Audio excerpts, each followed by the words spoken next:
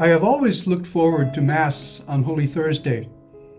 After so many weeks of purple vestments during Lent, the Holy Thursday Mass is celebrated in white vestments. The Gloria is sung, the bells ring, and there is usually a solemn procession bearing the Blessed Sacrament out of the church to a provisional altar. That night, I can spend an hour there in union with Jesus in his agony prayer in the garden.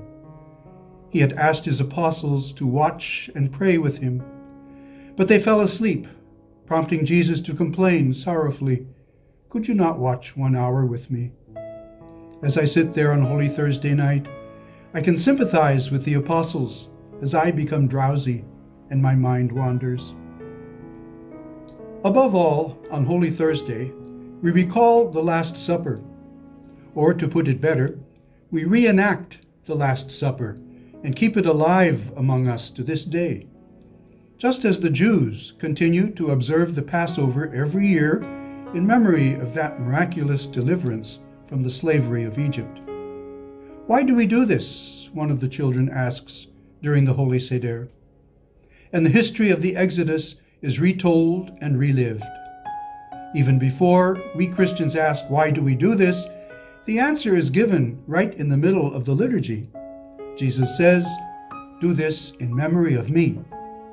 And not only on Holy Thursday, but in every reenactment of the Last Supper, every celebration of the Eucharist. Jesus says, "Do this in memory of me." And we might ask, do what? What do we do in memory of Jesus at Mass? We remind ourselves of what Jesus did at the Last Supper. Knowing what was about to happen to him, he gathered his closest disciples, not necessarily only the 12 apostles, for what he knew would be his final meal with them in the context of the Passover delivery from Egypt.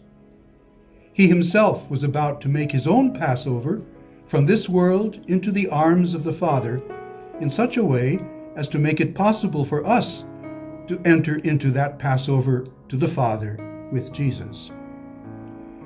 The Gospel of John, which we read on Holy Thursday, tells us that during the meal, Jesus gets up, takes water and a basin, and goes around to wash the feet of each disciple present.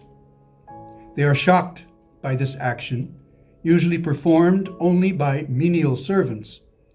But after finishing, Jesus asks, "Do you understand what I have done for you? If I, your Lord and Master, have washed your feet, you also should do as I have done and wash one another's feet." In this profound act of humility, Jesus is seen as the ideal man for others, and he gives us a new commandment. Love one another, he says, as I have loved you. His love for us is the new norm of how we are to love and serve one another. In Luke's Gospel of the Last Supper, we are told that the disciples had been arguing among themselves about who was the greatest. Maybe they were fighting over who would get seats close to Jesus. But Jesus admonishes them, "The kings of the pagans have power over their people, but this is not the way it is with you. Rather, the greatest among you must be like the youngest, and the leader must be like the servant. I am among you as one who serves." Though Luke does not report the washing of the disciples' feet, he makes the same point about the duty of serving one another.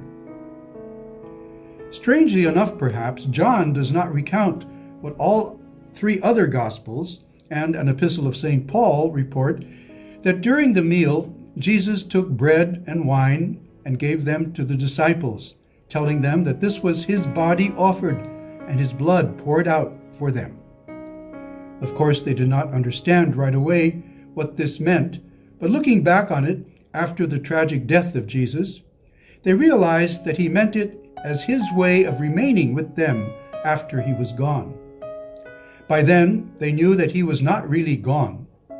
After rising from the dead, he would always be with them and with us in his glorious presence, when we take part in the symbolic sacrament and are nourished by receiving his body.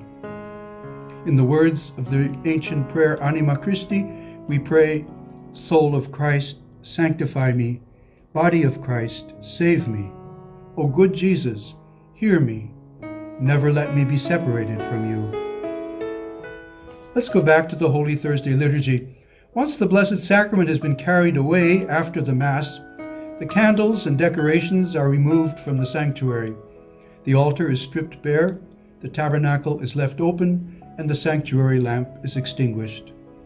We feel that something important is missing, and we begin our journey through the Passion on Good Friday. First, by sharing Jesus' agony with the hour of prayer I spoke about earlier. What kind of prayer will it be? Stay here and watch with me, he says. Just to be there with him is enough. You don't have to say much. You can hear him cry out, Father, but you will also hear him say, Your will be done.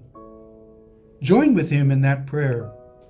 If you feel moved to do so, you can pray for yourself, for your loved ones, and for the world now ravaged by a fearful pandemic. But, as Jesus told us, the Father knows what we need even before we mention it. Allow the Spirit to pray in the silence of your heart, or amid all the confusion and distraction you may feel.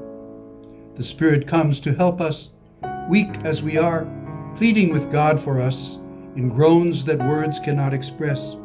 And God sees into our hearts and knows what the Spirit is praying through us. May the Lord continue to fill you with the blessings of this very unusual Holy Week.